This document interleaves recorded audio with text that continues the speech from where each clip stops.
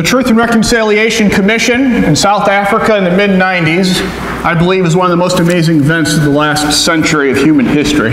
That it happened continues to give me hope that we are indeed capable of making decisions to follow Jesus as a group, as a whole people, that we can decide to do what is faithful. Desmond Tutu tells the story of the Truth and Reconciliation Commission in his book, No Future Without Forgiveness. It's the story of the time after the fall of apartheid in South Africa, the nation of South Africa. There was a system of apartheid for about 50 years in which a white minority oppressed and subjugated a black majority. And I won't share with you the details of what that looked like, but they're frankly not PG-13. I can tell you what a necklace is after worship if you want to know how bad it got. When apartheid fell, in large part due to the nonviolent resistance of the church, joined with the other major political party that might surprise you, the Communist South African Party, they worked together to bring about the fall of apartheid. The government that replaced the apartheid government, led by Nelson Mandela, had a challenging decision to make. Would it forget its past to pretend it never happened? Well, that would not work. For if the past is not grappled with, it will fester and doom the future. The other obvious option was to seek a judicial solution, like the trial at Nuremberg after World War II, put people on trial and convict them. But what was quickly realized is that mamas did not want to know who to blame first. First, they wanted to know where their children were buried. And as soon as you start talking about trials, everyone would clam up, and the truth would not be told. And so they found a third way. Based on a deep commitment and conviction that peacemaking is the will of God, though it is not easy, it is often messy and awkward, they did it anyways. They opened themselves up as a nation to hearing and to listening. And over the course of 2 years, those who had been on the receiving end told their stories and were heard. And those who had been perpetrators, whether white or black, told their stories as well. For some, reparations were made. For others, amnesty was granted. And overall, the truth was told. Now, it was not perfect. If you go and look up the Truth and Reconciliation Commission today, as I did yesterday on Google, just to see what comes up, you will find plenty of people who critique the Truth and Reconciliation Commission. It didn't go far enough, it should have done this, it should have done that. But it is important to realize that what it was a faithful response in a hard situation.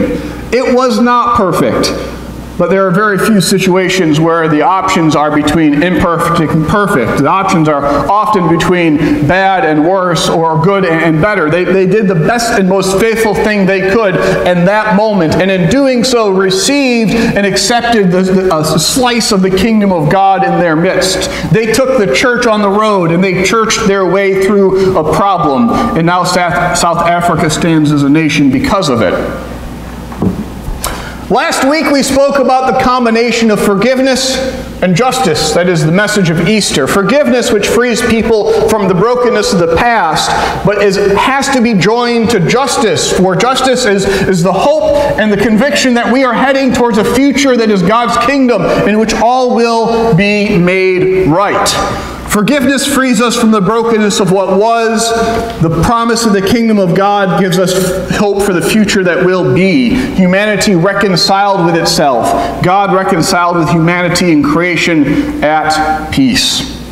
As we hear in the Scriptures today, as Jesus celebrates the Last Supper with his disciples, he says, I will not drink of the vine. He has just blessed the cup of the communion, the wine, and shared that. And he tells his disciples, I will not drink this again until I drink it with you in the kingdom to come. Jesus yearns for this justice that is to come. He's waiting. He's holding up the party till we get there. Right? And we read in Corinthians, as Paul describes, whenever we gather at this table, we are gathering and proclaiming the Lord's death until he comes again. And we gather with Jesus at the table when all will be made right, all will be made just. Now, the good news is we're heading there. The hard news is that we're going to get there, and getting there is always a challenge. right? To be on the road, to talk about where we're landing, that's simple in a sense and beautiful. Here's the kingdom of God. But we're over here. And if this is A and this is D, what is B and C? What are the intermediary steps? What are the steps we take in this space where we're not going to get to the kingdom of God this week? We might. I don't know what's going to happen tomorrow. I'm not planning on it, right? And so if we don't expect the kingdom of God to come in its fullness tomorrow, all of Revelation happening tomorrow, then if we're here, we got to figure out how do we get from A to B? What does that look like?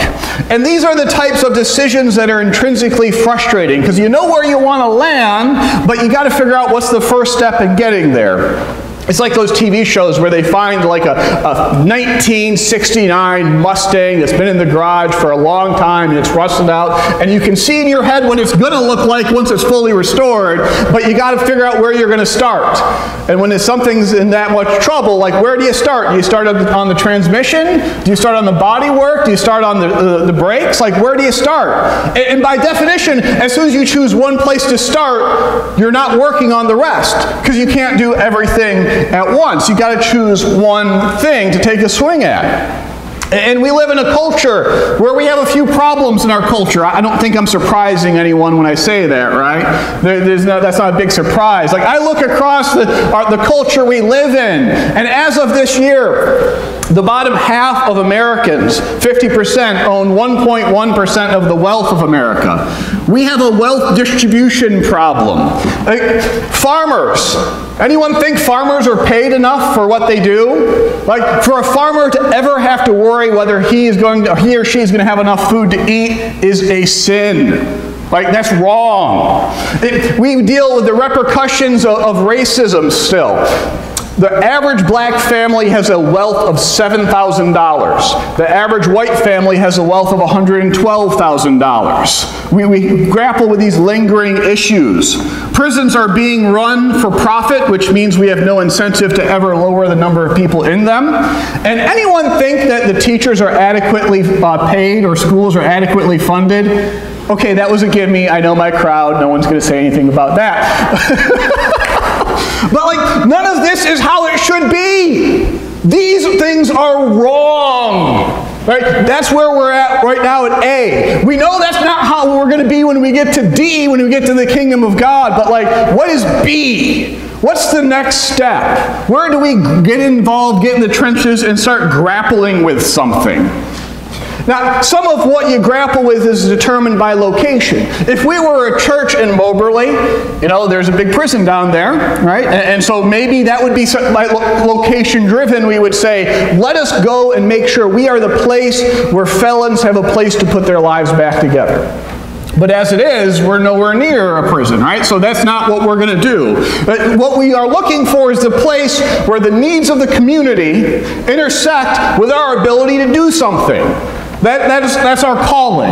And whatever we're going to take a swing at, once we say this is our calling, that means we're going to do this, but we're not going to do that. Like, for example, if we say, this church, we are going to work towards the healing of broken families. We can't solve everything, but we can make sure that there is plenty of people to adopt. We can support foster care, and we can work with our local schools to make sure every child we can contact knows that they are a child of God, made in the very image of God, and they are loved. Right? We could do that. And you know what we would do? If we did that, you know what we wouldn't be doing as well? We would not be working on transient poverty or business development or job creation, the other challenges this community faces. That's part of the challenge. If we're going from here to there, you can only do one thing at a time. And so if we choose to do the work with the families, there's so much we're not going to do. But we have to do something. To do nothing is disobedience to Christ, who tells us to love our neighbor. To try to do everything is to try to take Jesus' place. To say that we're going to do something is to say that we're going to take this step towards the kingdom and trust that others, other people, other churches will also respond. And this is what we do. We trust others to do what they can. And to trust that others will do what they can do is a challenge at times. Because to trust other people to do what obviously we know how to do, right? Because I want to do it right, so I'll do it. Well, you can only do so much. Right? To trust others to do what is also important is a challenge. Because what seems obvious to us, this is what we should focus on as a community. Other people in the community, they think something else is obvious. And this is part of the humility that is needed as we seek the kingdom of God. To accept that we will, with great fervor, seek out what is obvious to us, and there are other churches and other parts of the community who will approach it differently. As long as we are headed towards the same goal, the kingdom of God, that's okay. As long as we are seeking this goal in Christ-like means and towards Christ-like ends. This ends up being somewhat of the challenge, is that no matter what we pursue, you can't get from here to here and get here to get to a Christ-like end by non-Christ-like means. Right? If we try to be faithful to Jesus and do it in ways that aren't in line with how Jesus lived, we're not actually getting very far. This is the same, and we see this in the Truth and Reconciliation Commission, right? Jesus was the Prince of Peace. And so he used force, persuasion, right? He used power to get his way being the right way, obviously, Son of God and all. But he did not use violence. Because when you use violence, you create winners and losers, and the losers of today come back and fight tomorrow. And that was the realization that they made. If they tried to create winners and losers, they would still be having fights. And when Jesus goes to serve, he doesn't want winners and losers, he wants neighbors. Because no matter what happens, you're still going to be neighbors come tomorrow. There is one last aspect of the nature of living in this transitional time between here and here that I want to make sure to address. There are two temptations that we have to face.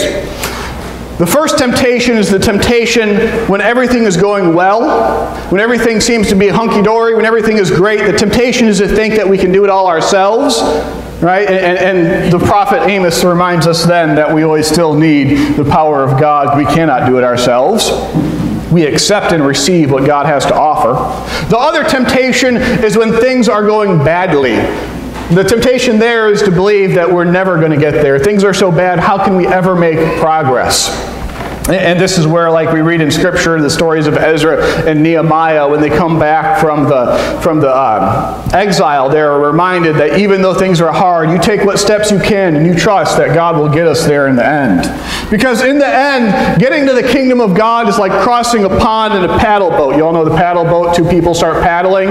You ever get in a paddle boat with your dad? Right? And you're trying to paddle for all you can, but you can barely touch the wheels. Who's really getting you there?